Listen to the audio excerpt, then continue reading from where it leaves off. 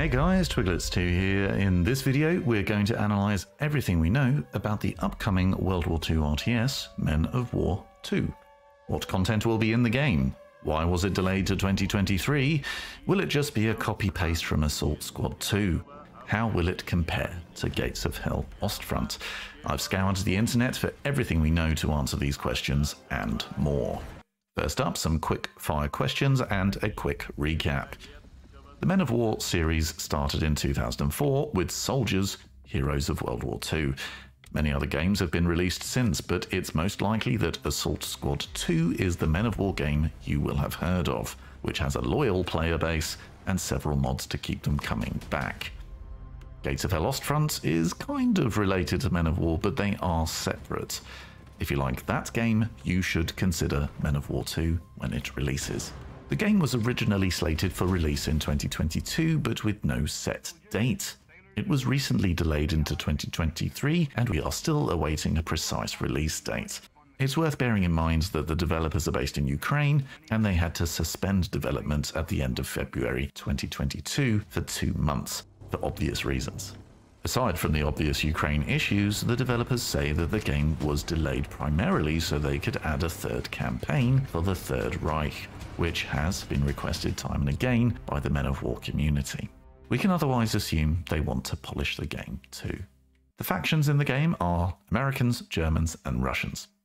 This is where some, or even most players have their first complaint, as Assault Squad 2 also included the Japanese and the Commonwealth.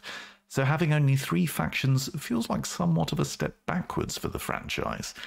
This is especially noticeable given that games such as Steel Division 2 and Gates of Hell Ostfront are going out of their way to bring you nations that aren't usually included in World War II games, such as Finland and Italy.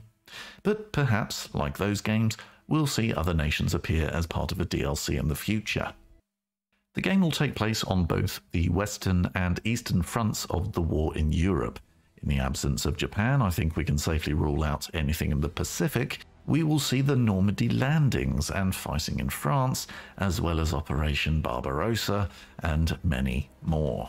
So now we know the basics, let's look at the content that will actually be in the game. Firstly, we have 2 campaigns, one for the Russians and one for the Americans. However, as previously mentioned, the game has been delayed to 2023, primarily so they can include a third campaign for the Third Reich. We can expect large battles, but also stealthy ones like you would find in the Commando series. It makes me wonder if we'll see a skip stealth section option at the beginning of a mission that we can get right to the fighting, like you can in Assault Squad 2. They've also mentioned there will be dynamic campaigns, which are presumably separate to the normal campaigns.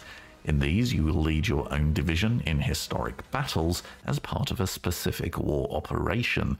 Over time, you can improve and upgrade your army, gaining more advanced equipment and capabilities along the way.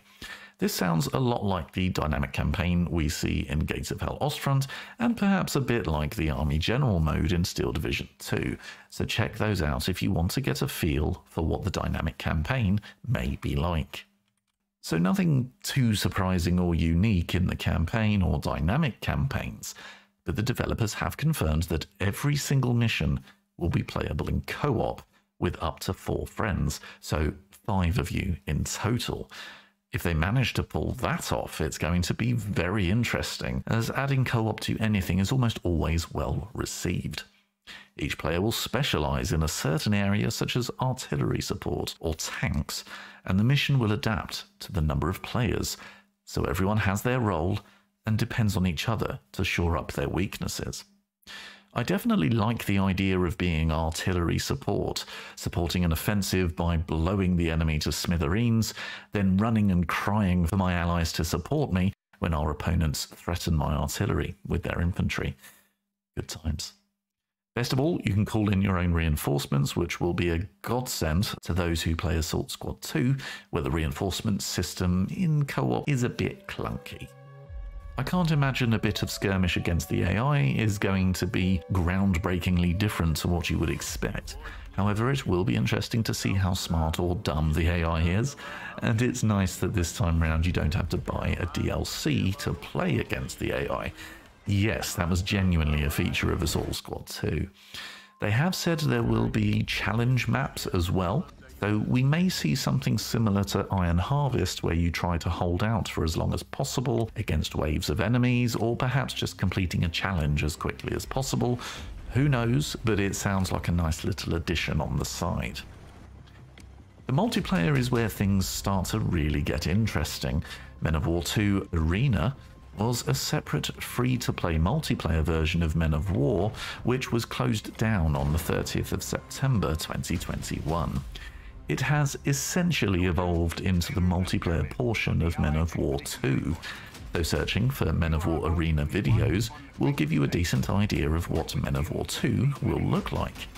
It features a frontline mechanic, which is similar to Steel Division 2, and you also choose regiments to fight, which include preset units. You can also change the default units in a regiment, but only with units you've unlocked in the tech tree, which presumably was a bit of a grind when it was a free-to-play game. You fight alongside several other players, again similar to a big Steel Division 2 match, and hope that your specialism, such as entrenched infantry or support weapons, will complement your allies and play accordingly.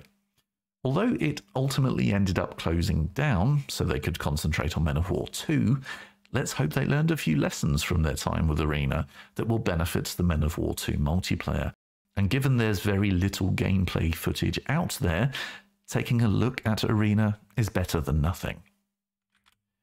We don't have a cost so far. It wouldn't surprise me if it came in at $40 to $45, but we shall have to wait and see. Assault Squad 2 was very much zoomed in with a focus on infantry and tanks, but the trailer has made it very clear that airstrikes, bombing runs and other off-map support will be perfectly normal in Men of War 2. Indeed, if you check out the Arena gameplay, you'll see that airstrikes were already implemented. You'll be able to disable particular sections of a tank, such as tracks, and even individual crew members. So Men of War 2 has the sort of detail we've come to expect in that respect. There will always be a risk with Men of War that any new iteration is very much a copy and paste job of the previous games, and this is a genuine concern that the community has. The graphics in the trailers don't look hugely more detailed than Assault Squad 2, but we have to remember it's still early days. To find out for sure, we will have to wait and see, but there will be 45 battalions and over 300 vehicles for us to sink our teeth into. I'm pleased to report that the game has a fully destructible environment, including buildings, of course. It also looks like we have different weather conditions, though it's not clear if the weather changes dynamically during a game, or you can just decide to play the same map as snow-covered or raining, etc. We also have night maps, but again, it's unclear if this changes over time or is a preset option. I'm also pleased to report we have trenches, which the base version of Assault Squad 2 didn't have without mods. You could say it's catching up with Gates of Hell Ostrand there. For such a complex series of games, Men of War has never been great at teaching you how all the little subtle mechanics work. The learning curve has been rather large in the past, which has surely put off potential new players. So will Men of War 2 have a decent tutorial? Will it be woven into a story mission like we've seen with other RTS games of late? I don't know, but I bloody well hope so. I briefly mentioned a frontline mechanic earlier, which is a new one for Men of War 2, so let's go into more detail on that. Steel Division 2 players will be familiar with the concept. There's a red and blue line showing what your territory is. You move it by pushing infantry forward. Tanks can't move it. They can only support the infantry that are moving it. If you watch some of the Men of War 2 Arena videos, you'll be able to see it in action. But there will be certain things you can only do in your territory. For example, it will affect the deployment of your troops. One of the USPs for Men of War is the ability to directly control your troops, whether it's a tank or an individual soldier. I can confirm this feature is back in Men of War 2, and it's now called Direct Vision. I'm not sure Direct Vision is any different to Direct Control, but I hope it's a little less clunky than in the previous Men of War games, and also Gates of Hell Ostfront. It's fun to do, albeit distracting at times, but it would be nice if it was more refined, especially when controlling infantry. I look forward to seeing how direct vision develops compared to previous versions. The game is going to have full mod support with special level design and a modding toolset, which I know will be a big relief to many of you. It sounds like it will be possible to port mods from previous Men of War titles too, though I assume some jiggery-pokery will be required for the new features. For Assault Squad 2, the Rob's Realism and Valor mods, among others, are pretty much the reason the game is still popular all these years later.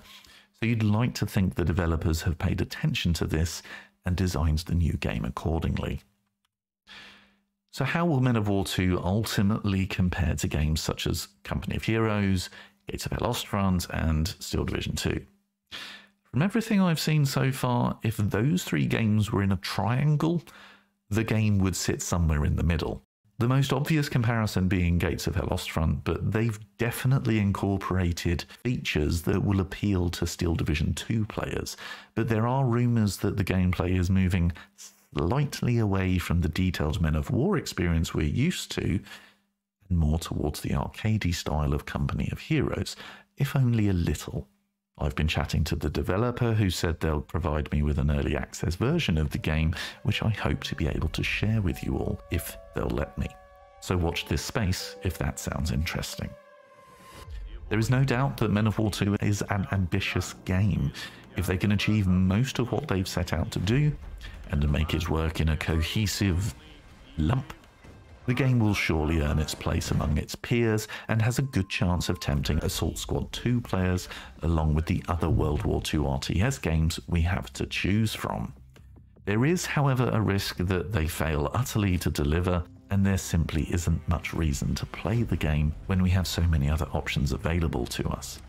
We won't know for sure until we get our hands on a copy of the damn thing, but for me, if they can give us a decent sized and varied campaign, if they can get the co-op right and improve the direct control mechanic so it puts you right into the thick of the action, this game might just be one of the best World War II RTS experiences money can buy.